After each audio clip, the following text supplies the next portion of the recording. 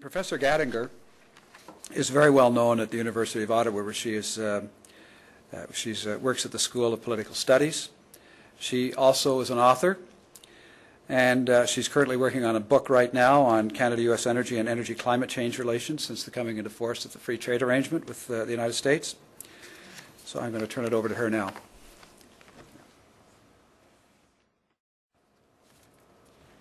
Thank you.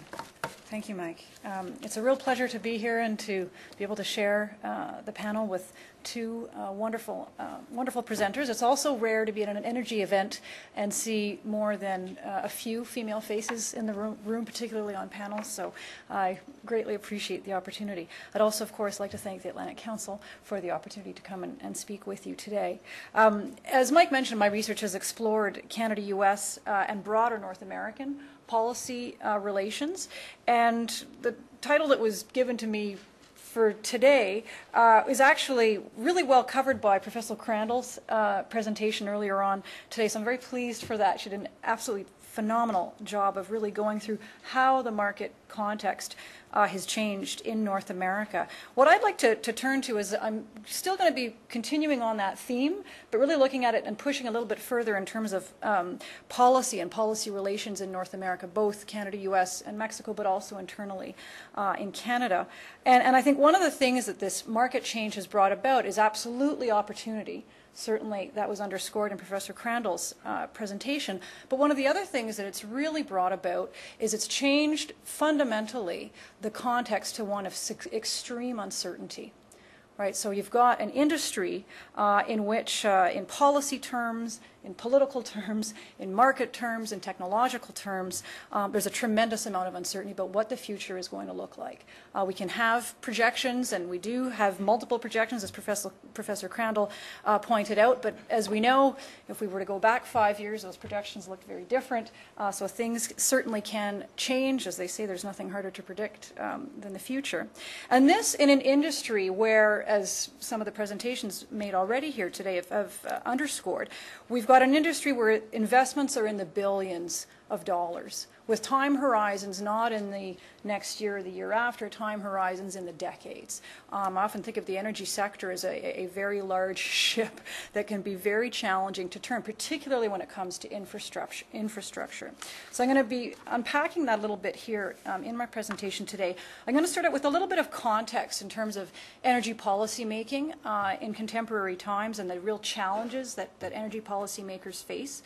I'm going to look a little bit at Canada-US energy relations and sort of how, what the defining features have been of Canada-US energy relations since about the mid-1980s and the extent to which those are now being called into question.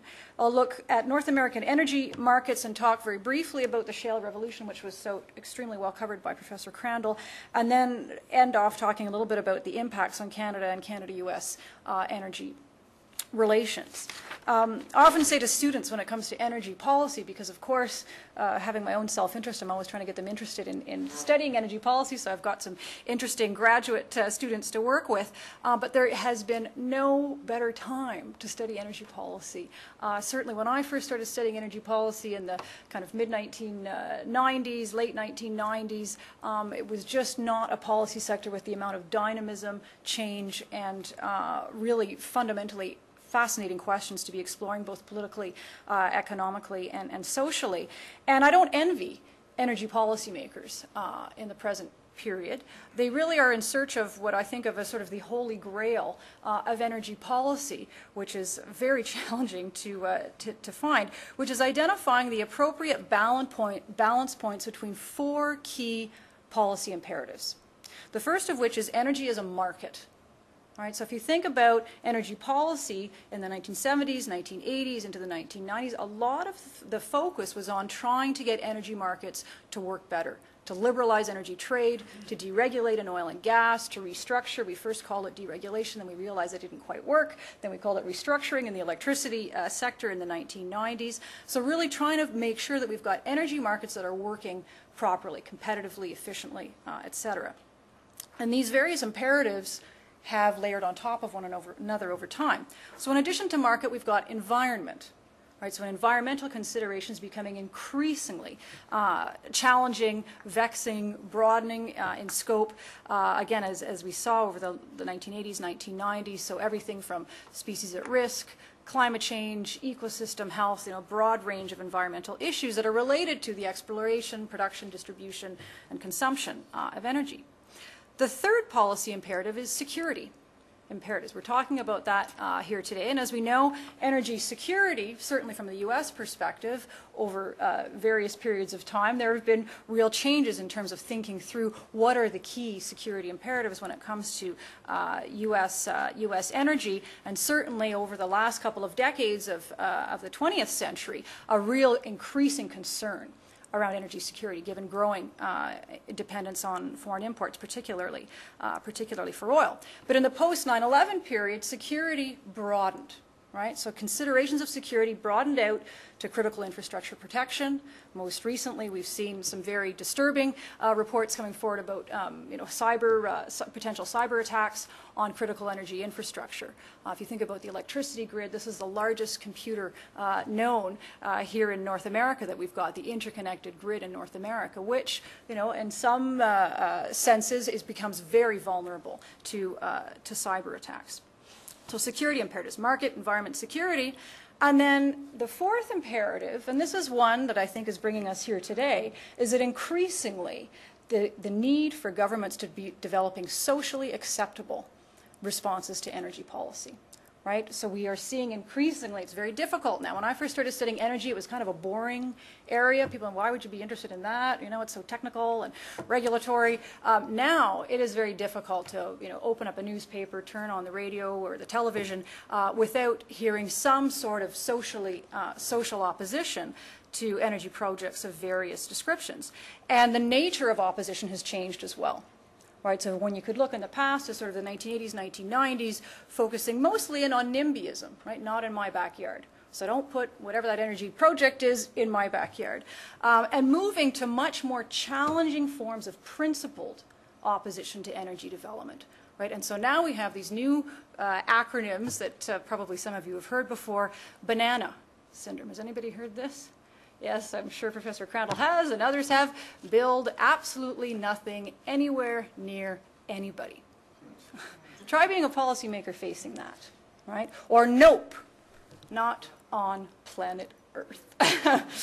That has fundamentally changed the context, and I think it's really important to bear this in mind. And so those four imperatives, market, environment, security, and social acceptability, form this handy acronym, MESS. So the question is, what kind of mess are governments going to make out of energy policy? Is it going to be a mess like the mess I walk into when I go into my teenager's room, which is terrifying? Or is it mess in the sense of a mess hall? I had a lovely lunch today at the officers' mess here, where people come together to meet their shared needs. I had a great conversation with people I hadn't met before at a table at lunch. So what sort of a framework are they going to be approaching energy policy with what kind of dynamics in terms of policy making? So moving from that, so that sort of holy grail of energy policy, and the reason that I don't envy energy policymakers, but I absolutely love to study energy policy. Moving on to looking at Canada-U.S. energy relations. Since about the mid-1980s, so let's say Canada-U.S. Free Trade Agreement period, 5 features have characterized Canada-U.S. relations. First and foremost, they're market-based relations. Right? The Canada-U.S. Free Trade Agreement liberalized energy trade. And as a result of that, the flows of energy are predominantly affected by the laws of supply and demand. And so governments intervene, they structure the investment climate, they structure the regulatory environment, et cetera. But first and foremost, energy relations between Canada and the United States are really between producers, consumers of energy. Second, Canada, since that period of time, has been a net exporter of energy to the United States. And this is true in oil and gas and electricity. Doesn't mean that Canada doesn't import from the U.S. We absolutely do. We have. But if you look at the overall relationship, Canada has been a net exporter. Third, when it comes to sort of policy relations between the two countries, these have mostly been managed under the radar. Right? Yes, you see from time to time, energy finds its way on top of political agendas, and you see discussions between the Prime Minister and the President, for example. But for the most part, it's a myriad of relationships taking place between officials in analogous agencies across the border. Fourth, these relationships clearly are mostly north-south relations, right? Energy flows are mostly north-south, but they're also mainly regional as well. So it's one thing to talk about overall trade figures, but really if you break that down, you begin to see how it falls out across the two countries. And then fifth, Canada-U.S. energy relations, yes, there have been frictions here and there, but for the most part, they've been mutually beneficial and harmonious. Right, so the Canada-U.S. energy relationship is often held up, not so much recently, okay, for obvious reasons, but has often been held up as a shining example of Canada-U.S. collaboration at its finest, right? This is where we really work well together. And from the Canadian perspective, that the United States represents a really significant market opportunity for Canadian energy resources.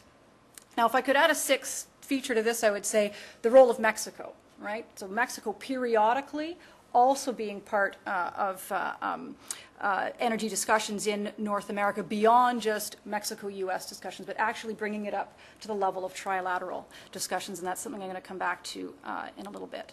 But overall, we've really had relatively stable, and from both an industry perspective but also government perspective, relatively predictable energy relations between Canada and the United States.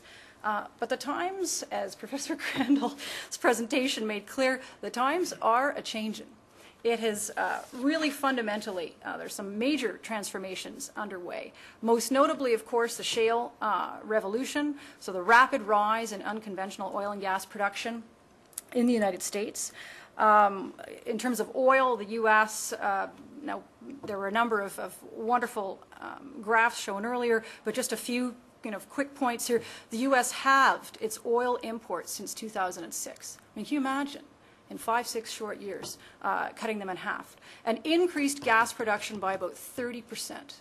So I can remember being at a conference in, I think it was 2007, 2008, and the discussion was about importing LNG.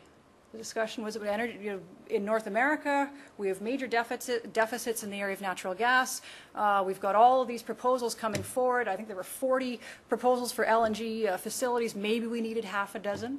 Now, as Professor Crandall pointed out, it's not looking in the U.S. anyways like we're going to need any, not for the next number of years. So if you look at projections, and I'll just again quickly point out a few things here. It's projected, a recent Citigroup report projected that the U.S. can eliminate imports from the Middle East and other hostile suppliers within 5 years. I mean, that's a fundamental shift with potential geopolitical implications, as has been pointed out already. The U.S. is slated to be the largest oil producer by 2020. It's already the largest gas producer. It's slated to be a net natural gas exporter by 2020. I mean, this is the transformation in a very short period of time is really phenomenal. And oil imports are set into the United States are set to decline from 50% of consumption to 30% between now and 2035. So a real shift in that. So what does that mean in terms of impacts? Well, the thing that I pointed out at the outset of my presentation that I'd like to come back to is that uncertainty reigns supreme. With this level of change, this rapidity of change, there's a tremendous amount of uncertainty in the marketplace, but also in terms of policy as well. So if we look at that, the energy mess, market environment, security, and social acceptability, just a couple of quick points because I see my time flying by here. But if you look at markets, for example, prices obviously have declined. Right, we've got across oil, gas, and electricity. That's something I'm going to come back to here in a moment. We've got major infrastructure constraints. It's the metaphor of sort of energy policy and energy markets being large cruise liners that take time to shift. When it comes to infrastructure, that is absolutely the case. And so the infrastructure that we've got in place doesn't necessarily reflect where the key production areas are, certainly emerging and looking like the major producing areas in the future. So, for example, in the Bakken, where we've got not only shale oil being produced, but there's also shale gas. A lot of that gas is being flared. They just don't have the infrastructure to take it anywhere, right? Also, in terms of uncertainty, projections, right? Nothing is so hard to predict as the future. Will these shale oil and shale gas fields actually be as productive as they seem to be, or will there be a tapering off more rapidly than has been projected? So there's certainly some uncertainty around that. And in terms of inter-industry dynamics, this is one of the fascinating areas, looking at energy interacting with transportation. Right, so the changes in, like in the Bakken, for example. I mean, who would have thought that now in the United States, that the rail lines, which we thought, well, what are we going to do with the railways if we reduce coal-fired generation? What the heck are the railways going to carry? Well, now we know what they're carrying, right? So they've made a phenomenal shift towards actually carrying oil. We're seeing also, of course, the implications that this can have in terms of transportation vehicles as well. So the electrification of vehicles, the use of natural gas in transportation, particularly when it comes to long-haul trucking and other return-to-fleet type of operations. We're also seeing a changing use of existing infrastructure, right? So changing the direction of flow of existing infrastructure. On the environment, of course, we have new challenges in terms of fracking and some of the environmental concerns that have arisen as a result of fracking. And again, there's a tremendous amount of uncertainty, not only in technical terms, right? So we've got all these studies going on right now to try to assess what the sort of the real issues are around fracking, but also in regulatory terms as well. Because in the United States, fracking, the jurisdiction is at the state level. And so we've got this patchwork quilt of approaches to fracking across the U.S., with some jurisdictions full steam ahead and others placing moratoriums on the process. In terms of security, obviously this means some very interesting discussions now taking place in the United States in terms of American energy security and the capacity for American energy self-sufficiency.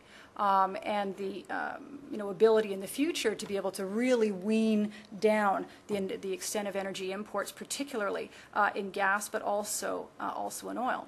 This also has prompted some discussion here in Canada that I'm going to come back to in a moment around Canadian energy strategies. And I would argue the reason that a lot of that is coming up is because of the changing market dynamics, which, again, I'll talk about again in a moment.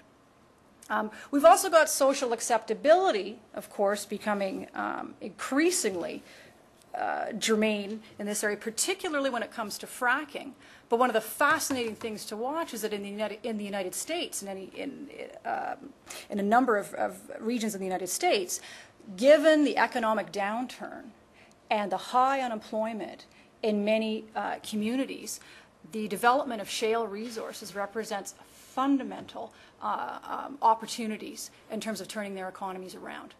So turning a city like Williston from a couple thousand people to now they're looking at maybe this community being many times larger than that. It's also meant as well something that, who would have thought that the chemical industry would be coming back to the United States? Who would have thought that steel is starting to be produced again in the United States? We've got a real manufacturing renaissance potentially underway in the U.S. because of these resources coming in and really reducing prices and increasing availability. So all of this to say, again, an environment with tremendous uncertainty and tremendous change.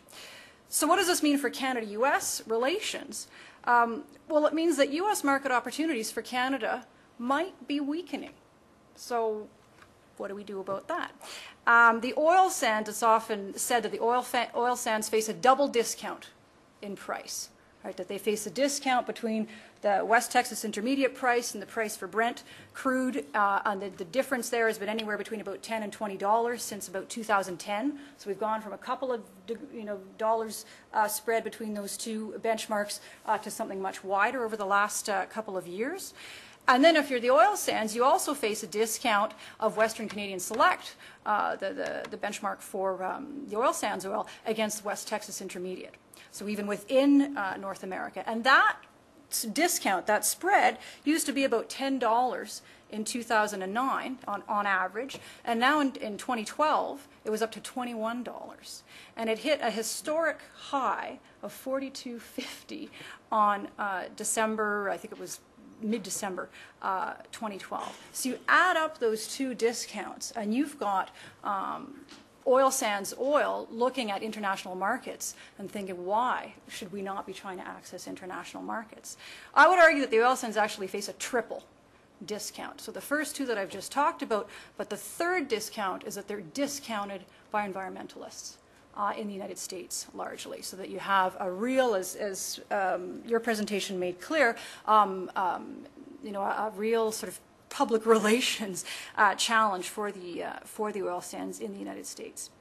We've also got natural gas exports to the United States decreasing for Canadian producers.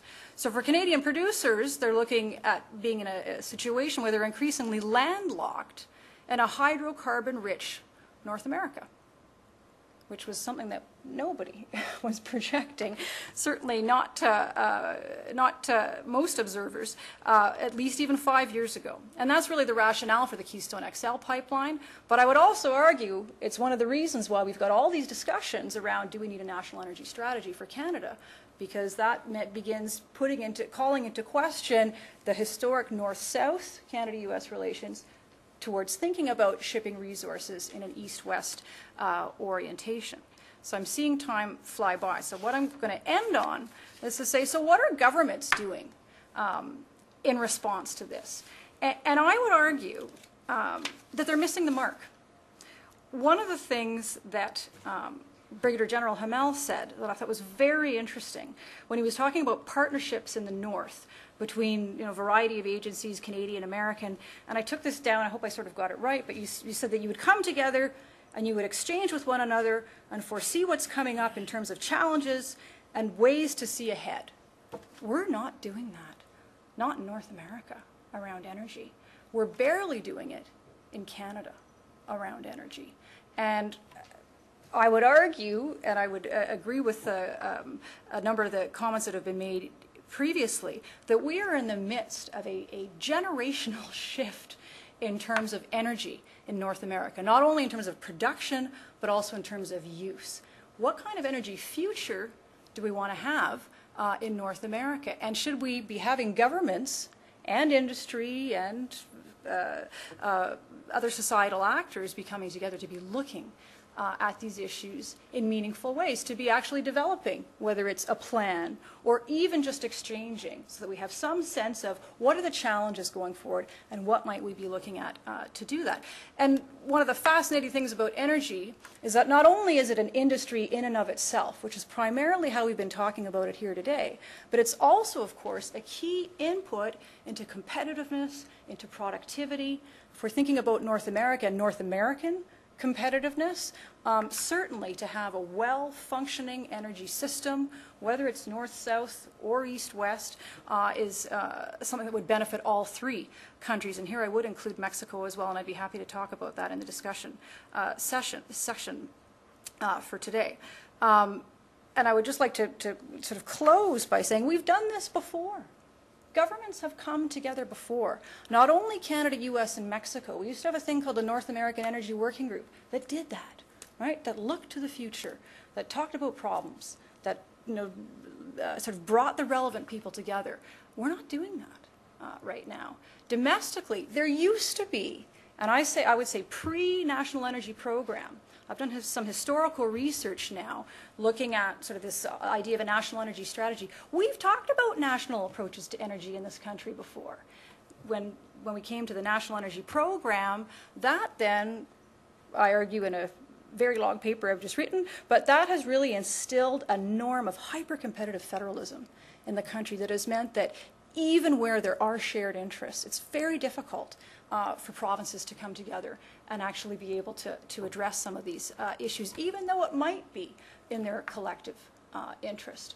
And so all of this to say that my view would be that governments can more effectively address their collective energy mess, market, environment, security, and social acceptability, but they need to learn how to sort of walk and chew gum at the same time.